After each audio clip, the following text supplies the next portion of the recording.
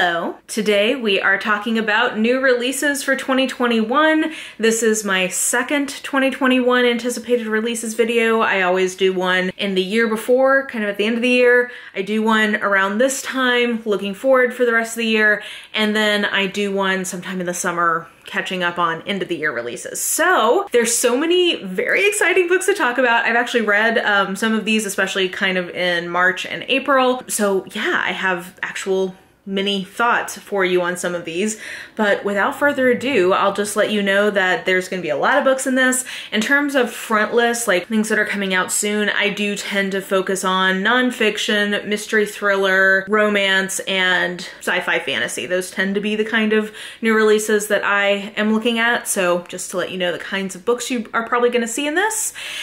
And yeah, I guess we'll just go ahead and dive on in because we got a lot of books to cover. Okay, starting on March 2nd, we've got a few that are coming out that day, actually, like I think several. So first, Burning Girls and Other Stories by Veronica Schanoes is a speculative short fiction collection focused on themes of feminism, and a lot of them include elements of folk magic from Jewish traditions. So I read and very much enjoyed this one. I gave it 4 stars, and I would say this is very experimental. So if you are somebody who likes experimental short stories that are speculative, I think this would be a good one for you. So that's on March 2nd. Also on March 2nd is Down Comes the Night by Allison Saft, which is YA fantasy. Well, it's really YA fantasy romance, and it's got a mystery plot to it. So it is sort of an isolated closed circle mystery. It's definitely an isolation trope where this healer, who is the bastard daughter of the ruling family of her country, she is this gifted magical healer, and she is brought to this remote castle in a different country to try to heal people who are mysteriously falling ill, which we quickly realize is due to poisoning. And also there's a boy who maybe she's gonna fall in love with. So this was like very sudsy fun, I thought. So if you like that vibe in YA fantasy, this one would be good for you. The Conductors by Nicole Glover comes out on March 2nd, and that is a, I guess I would call it alternative history with magic. And it is set in the post-Civil War American South. Our 2 protagonists are Hetty and Benji, I believe are their names, and they basically were conductors on the Underground Railroad, and now they like solve crimes. They're a married couple. They were enslaved. They are Black, and in this version of the fantasy version of American history, there's only certain kinds of magic that Black people are allowed to do, so that's a thing. It's a very interesting debut novel. It didn't totally come together for me, but there's a lot of really cool elements in this one, so that comes out on the 2nd. Also on the 2nd is one I have not yet read, but I got a copy from the publisher, and that is Too Good to Be True by Carola Levering. And I believe that this is a thriller that basically has like alternative timeline stuff going on in it, where we are in the present with one girl who just got engaged to this almost too good to be true dude, and we are also following him when he was younger with another woman. Secrets, thrillingness ensues. So this is on March 2nd. So if you like kind of different timelines, don't trust your partner, secrets from the past, all of that, this is gonna be a thriller for you. And then the last one on March 2nd is one that I read and very much enjoyed, which is Every Last Sphere by Alex Finlay. This is a, oh gosh, what tropes does this have? This has true crime documentary trope with investigative journalists. This has a secrets from the past. This has a conspiracy theory kind of element to it. Basically the setup for it is the main character-ish, there's a few different point of view characters, but our main character in the present timeline is the second son of this family. His older brother was convicted of killing his high school girlfriend. He went away, and there's been a true crime documentary made about him. And then the rest of his family was on vacation in Mexico, and they also turn up dead, apparently from an accident, but like, was it an accident? Is it a conspiracy? We don't know. And this was just really, if you're looking for something that's just like a page-turnery thriller and those tropes sound good to you, this'll get the job done. I did really enjoy my time with this one. So 4.5 stars here. I think that's the last one on March 2nd. There's so much happening. Oh no, actually, sorry. There's 2 others that I wanted to mention that come out on March 2nd. There's KLARA and the Sun by Kazuo Ishiguro, who wrote one of my, well, two actually of my all-time favorite books, so just FYI there. And then also A Desolation Called Peace is the second in a duology from Arkady Martine. I very much enjoyed the first book in that, which was A Memory Called Empire, and it's basically sci-fi, imperialist, political machinations ensue kind of a book, and I really enjoyed its playing with sort of like, what does being a person mean, like consciousness, different kinds of consciousness, stuff like that. I thought it was really good. I don't know if I will continue with this second book because I actually really liked where the first one left off, but it is coming out on March 2nd. And I think, is that everything? Okay, I think that's everything on March 2nd. March 2nd is like a very big release date, apparently. March 9th is another book I absolutely loved, which is Actor Age Eve Brown by Talia Hibbert.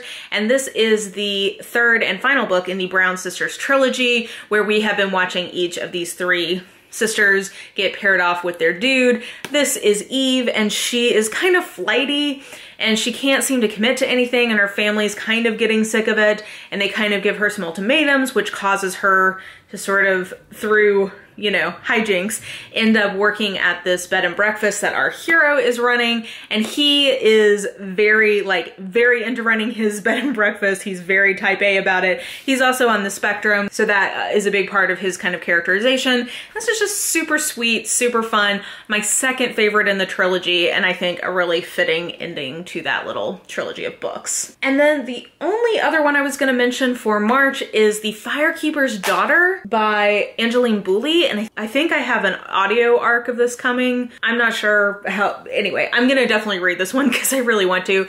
It is YA, what I am understanding is it's basically like a YA mystery set on a reservation, I believe. There's like new boy in town kind of a thing. It leads to a mystery. I have heard really, really good things about this in the lead up to its release. I'm very excited for it, and frankly, look how gorgeous this cover is. If nothing else, that's also very enticing to me. So I am excited for that on March 16th. And I think that is it for March. And then moving into April, okay, we also got a lot happening in April. So on the 6th, we'll start with that. We have The Duke Undone by Joanna Lowell, which I read and very much enjoyed. It is, the setup is this like young genteel artist. She finds a duke naked in an alley.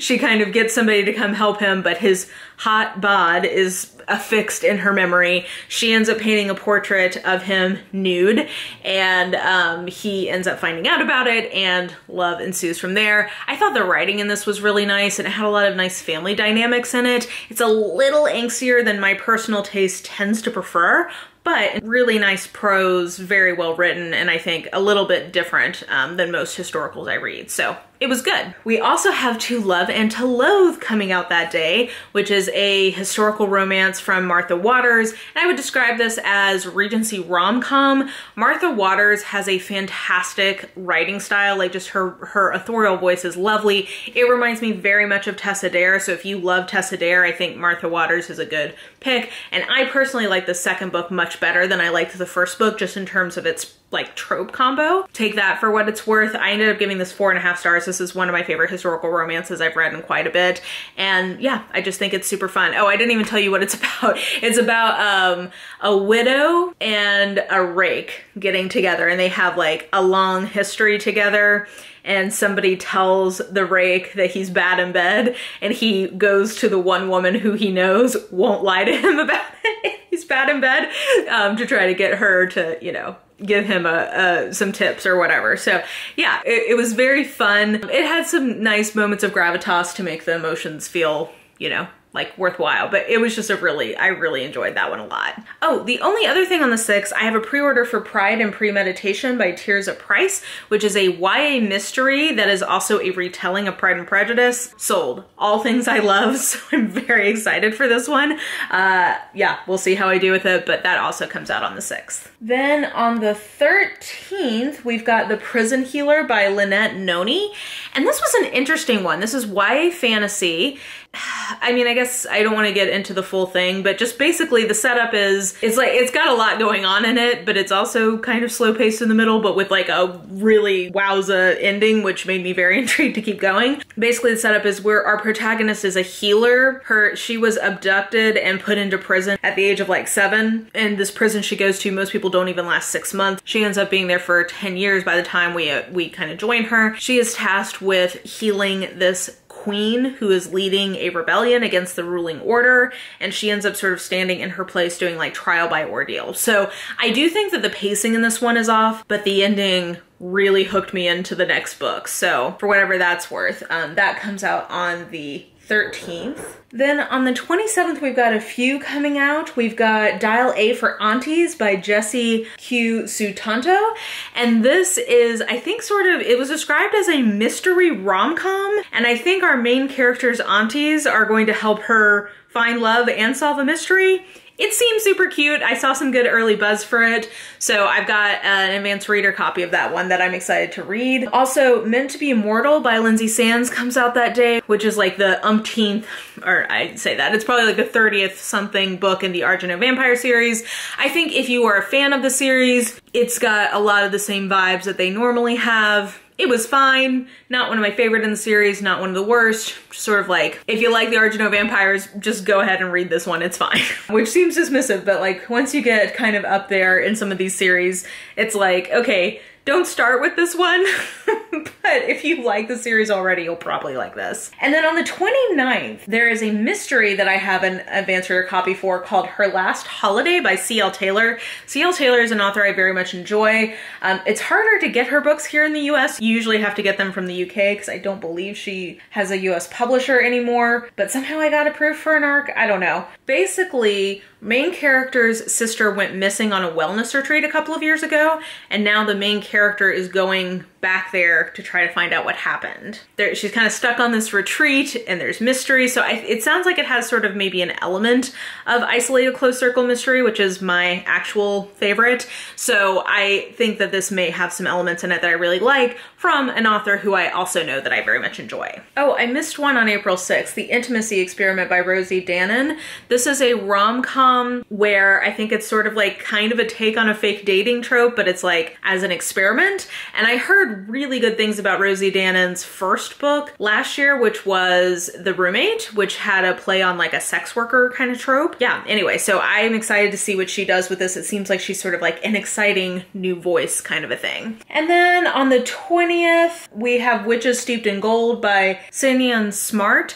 And I believe that this is YA fantasy with witches and a healer. I feel like witches and healers are very like big tropes in like recently. There seems to be a lot of books with those elements in them. Those are both elements I like, so I am looking forward to that one, and I've also heard very good things about it. And then the last one is that Fugitive Telemetry from Martha Wells comes out on April 27th. It is the 6th book in the Murderbot Diaries series. I don't know if you can see it, but I have a little sign back here that says join the Church of Murderbot. Everybody knows I'm a big proselytizer for the good news of Murderbot. Love this series. Very much looking forward to the next entry. Believe this one's gonna be a novella again, not another novel. So that will be fun. And then moving into May, we've got a lot happening in May. So on the 4th is The Premonition, A Pandemic Story by Michael Lewis. I love the way that Michael Lewis does narrative nonfiction, and this is his take on talking about COVID. So I think this will be a really interesting narrative nonfiction pick from him. We've also got People We Meet on Vacation by Emily Henry, and this is her second adult romance that she's putting out, and this one I believe it's kind of like a friends to lovers take, where back in the day, two friends sort of crossed the line into being lovers and it didn't go well, and now they're like trying to see if they can make that work again. Really enjoyed her book last year, which was Beach Read. I know a lot of you really enjoyed that one. It was a big hit, and yeah, I've got an advanced reader copy of that one, so I will probably be getting to that here in the month of March. Then I have an Arc of the Soulmate Equation by Christina Lauren. I'm actually hoping this may be my book today, and this comes out on May 18th, and the premise of this is a dating app that is based on your DNA. This woman gets matched to the founder of the company. So it's sort of like speculative romance, I guess. And I really love what Christina Lauren does. This is going to be their hardback cover debut. So congrats to them on that. That's a big milestone. I can be a little hit or miss with them, but I tend to like what they do on the more kind of rom-com-y end of things. I've got an advanced reader copy of The Ivies by Alexa Dunn, who is a fellow YouTuber. She is an author tuber, and this is her debut YA thriller, and it's set at a boarding school. So I am very excited about that because that is a trope I love. And I've read another book from Alexa, really liked her writing. So I think this should be one that I enjoy. And then I also got an arc of the next standalone thriller from Nora Roberts, which is called Legacy. That comes out on May 25th. And I'm very excited to have an advanced copy of it because I love her and she's just one of my top comfort reads. So it's nice to have her kind of on deck, ready to go for that. And on May 11th, we have A Master of Jen by P. Djeli Clark, which is the first full-length book in his Jen series, Fatma, her series. We've had 2 novellas before this, and this is the first novel. I gave this 4 stars. I did really enjoy this. I think you can tell it's a first novel just in terms of some of the structural choices made, but in terms of just enjoying the characters, enjoying the world, having fun with the mystery, this is so good. This series is set in an alternative version of historical Cairo, and it's got kind of some steampunky type elements to it, but the magical element is that this dude accidentally opened up this portal, or I guess not accidentally, he purposely opened up this portal, and now like Jinn and Ifrit and demons and zombies, like all of these things have come into our world.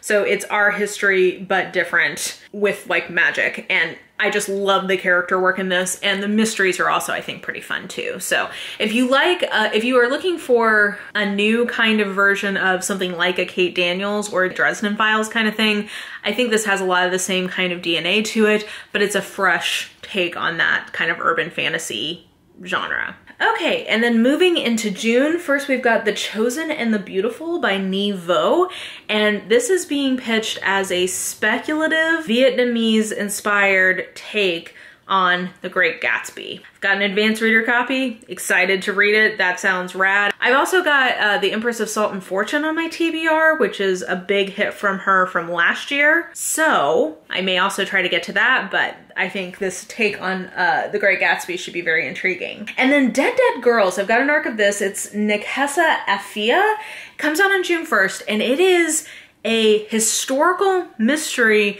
set in Harlem with a Black protagonist. And I have to tell you, finding historical mysteries of this kind of tone and ilk with non-white protagonists is not always the easiest. So I was just frankly excited to see something a little different coming out. And yeah, I like a historical mystery. I like something that's a little different in a historical mystery. So I'm excited that this may be a good start to a series I'm gonna enjoy. And then on the 1st of June, we also have A Dark and Secret Place by Jen Williams. I have an advanced reader copy of this, and I believe that the recommendation I got from this was from Jean Bookish Thoughts, if I'm remembering rightly.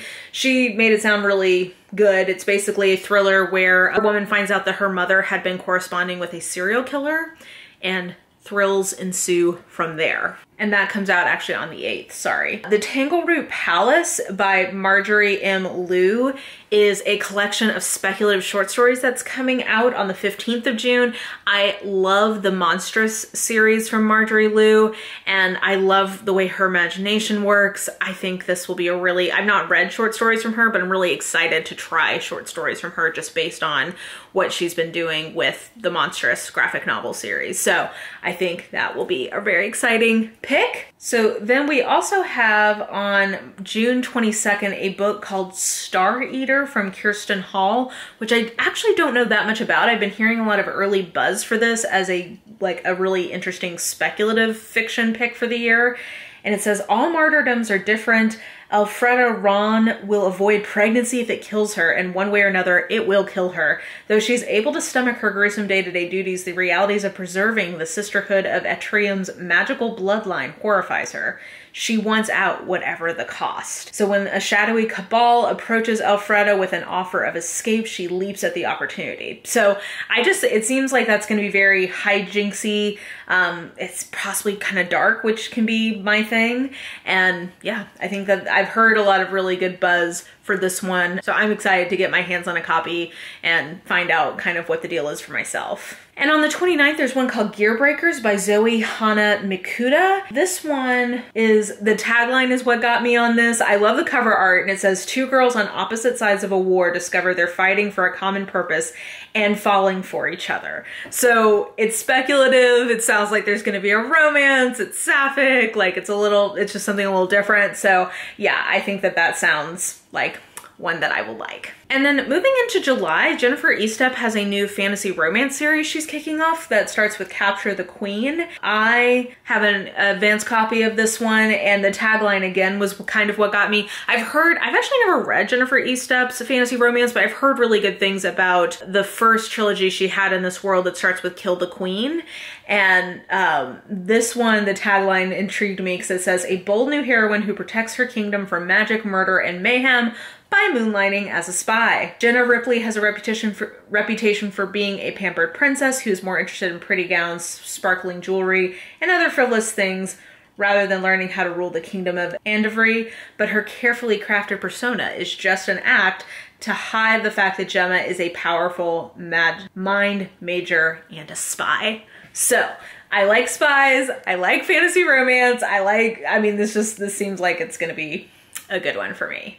And then the Crystal Kingdom edition of The Adventure Zone from the McElroy family comes out on July 13th. I love that original podcast. I've been very much enjoying the graphic novels as they've been coming out, and Crystal Kingdom is one of my favorite arcs in that original podcast, so I'm really excited to see kind of how they visualize everything for this one. Then I have Grady Hendrix' next thriller horror kind of thing, which is called The Final Girl Support Group, and that comes out on July 13th. And it sounds sort of like Final Girls by Riley Sager from a few years ago, but basically there's like group therapy happening for these girls who have all been like the final girl in a serial killer's run. They've been meeting for years, and then all of a sudden they start going missing. Who's getting them? Who's killing off the final girls?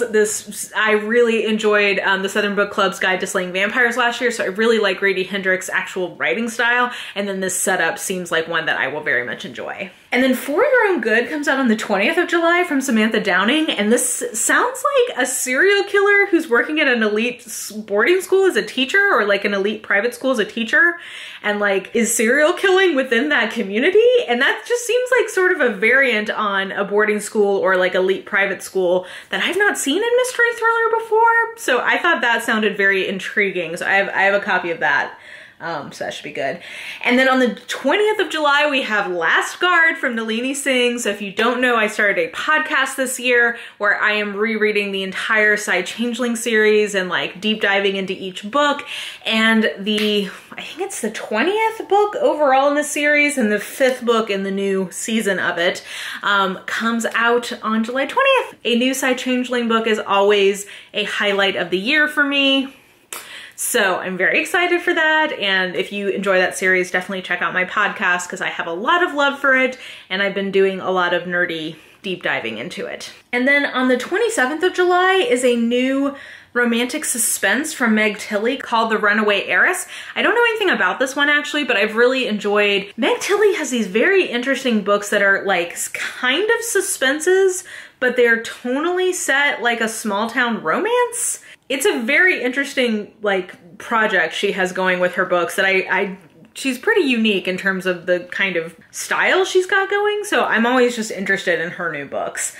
So that comes out on July 27th. And then on July 3rd, we've got Say Goodbye by Karen Rose, which is the third in her Sacramento romantic suspense trilogy that's been going. And this trilogy has been following all of these different like murderous things around a cult in Northern California. And I've really been enjoying this trilogy a lot. I am a sucker kind of for thrillers that have some kind of culty element to them. I find those really interesting. And so yeah, this one has been really hitting the spot for me. And I'm hoping we're gonna find out. I think this is the last, I think it's a trilogy. I don't think we're getting more, I don't know. If so, I'm really excited to find out how it all wraps up. And if not, just to see how the storyline is progressing. So that's on the 3rd of August. And then on August 3rd as well, we've got A Lesson in Vengeance by Victoria Lee, and this just sounded really dark and twisty. It says, for fans of Wilder Girls and Ninth House comes a dark, twisty, atmospheric thriller about a boarding school haunted by its history of witchcraft and two girls dangerously close to digging up that past. So we've got an elite school, we've got secrets from the past, and we've got a dark tone. All of these point to things that I should enjoy. And then How to Kill Your Best Friend by Lexi Elliott is on August 17th. And basically, I just think that this one sounds like her version of a kind of isolated closed circle mystery. I'm not sure if it's a true isolated closed circle mystery, but that is how it's described. Basically, everybody is brought to one place, people start dying, you have to figure out who done it. That's what the setup is sounding like it's a variant of. So sold. I've got an advanced copy of that one, so I will definitely be reading it. And then on the 17th, we've got Battle Royale by Lucy Parker, and this is a spinoff of the contemporary romance series she's had going, which has been set around like kind of the theater scene in London, and now it's going to be set, I think, around sort of like palace news coverage. Sounds like. I love Lucy Parker. I love the way she does contemporary, so I honestly don't need a super detailed description of any of her books. I will always give them a try. I've got this on pre-order. I'm very excited. And similarly, The Heart Principle by Helen Huang is the 3rd in her The Kiss Quotient trilogy. And this one we are getting, oh, I can't remember his name right now, but he is the brother of the last main character in the last book. He's the brother, and he is such a sweetie, and I'm really excited to see him get his own romance because I've really enjoyed him in the previous 2 books. So we're finally getting that on the 17th of August. And then My Heart is a Chainsaw by Stephen Graham Jones comes out on August 31st, and this one is a horror novel, and I think it has to do with like kind of Texas Chainsaw Massacre kind of a vibe. That was what I got from the description. I've not read something from him before, but I really would like to try something from him, and the description of this one really clicked for me, so I'm hoping that this will be the one that gets me hooked into him overall. Moving into September, we've got Portrait of a Scotsman by Evie Dunmore on the 7th of September, and this one sounds like a marriage of convenience or like arranged marriage trope, and I really like her writing, and I'm excited to see what she would do with this kind of trope. Our main character will be a suffragette because that's what this series has been having in it. So yeah, I'm just intrigued to see how she handles that trope. Her writing is very lovely. It reminds me a lot of Courtney Milan. So anyway, I'm excited to give that one a go. And then From the Neck Up by Aliya Whiteley is a collection of speculative short stories that are coming out on the 14th of September. And I like speculative short stories. If I haven't mentioned that already, I think it's come up a couple of times in this video. So I've kind of just got my eye on that one as one I might enjoy reading. Roxane Gay has a book about writing coming out on September 15th. So Roxane Gay is one of my very favorite authors. Anytime she's putting out a new book, I'm gonna be interested in it. And then Jennifer Lynn Barnes has the sequel to The Inheritance Games coming out on September 16th, which is the Hawthorne Legacy. And I haven't read the first one yet, but I'm expecting I'm gonna love it because Jennifer Lynn Barnes has traditionally been pretty much my favorite YA mystery writer, so I'm assuming I'm gonna love this one, and therefore will be excited for the sequel. And then Under the Whispering Door is the next TJ Klune speculative romancy kind of thing. He's kind of an auto buy for me in this kind of book because I just love The House in the Cerulean Sea so much. I loved his actual writing style. It was so whimsical, so lovely. So it really kind of doesn't matter what this book is about. I'm gonna be interested in reading it. And then The Gilded Cage by Lynette Noni. I was talking earlier, The Prison Healer. The sequel to The Prison Healer comes out the same year, and it's in October on the 12th. And like I mentioned, I was very much left in suspense as to what was gonna happen at the end of the first book. So I definitely want to at least find out what happens in the second one. So I don't have to wait a full calendar year for it. I get it in the same year, which is lovely. And then the third book in Jen DeLuca's series about small town Ren Fair life called Well Matched comes out on October 19th. I really love the first one. I was so on the second one, and this third one I'm very excited for because it is two characters I have been excited to see get together. So that's on the 19th of October, and that should be just a delightful kind of rom-com-y vibe. We've got hot guy who is always in a kilt at the Ren Fair every year, Mitch. Love him. So I'm excited to see him get his book. And then the last book that I have an actual specific date for that I wanted to mention is A Dance of Smoke and Steel by Mila Vane. That comes out on October 26th, and it is the third in her A Gathering of Dragons trilogy of fantasy romances. I love Mila Vane / Mel Jean Brooke. Her writing is just really, really lovely. I don't know, I really love the way that she kind of sets the mood in her fantasy romances. This is a series I would describe as being as much fantasy as it is romance and vice versa. So I think it's a really nice sort of like transitional series for people. Like if you are a fantasy reader looking to get into romance or a romance reader looking to get into fantasy, this is one of my go-to recommendations as one to give a try, this series. So the third one comes out on October 26th. And then two books I'm also just gonna wrap up with that I don't have a specific date for yet, but they are on my radar. First is The X-Hex by Erin Sterling / Rachel Hawkins. Those are her two pen names. And it says, pitched as Hocus Pocus in the Gilmore Girls Stars Hollow, a witch discovers her silly bad breakup ritual may have actually worked. So I think that that seems like a delightful speculative rom-com, which is a vibe I'm into. And then last but not even kind of least is Tread of Angels by Rebecca Roanhorse. This is her take on a mystery, a historical mystery, and it is a mystery based on the true story of the state of Sequoia becoming the 46th state of America in 1905, unifying 5 tribes around the area we know as Oklahoma, until a mystery and theft of a train filled with gold threatens its fledgling government. So it says publication in spring 2021. The fact that we've not gotten more info on it makes me think that maybe that's not accurate, but love Rebecca Roanhorse, love her writing, and I love a mystery. This could not be more my jam. I'm so excited for when this one comes out. And I think those are all the books I wanted to talk about. There's so many. I know I had to fly through that really quickly. There's a lot of great books that are gonna come out this year, guys. So let me know ones that you are excited for, ones that I mentioned, ones that I didn't mention. Let me know that in the comments below. And yeah, I think that will do it for me. So if you enjoyed this video, please like, subscribe, follow me on the social medias if you are so inclined.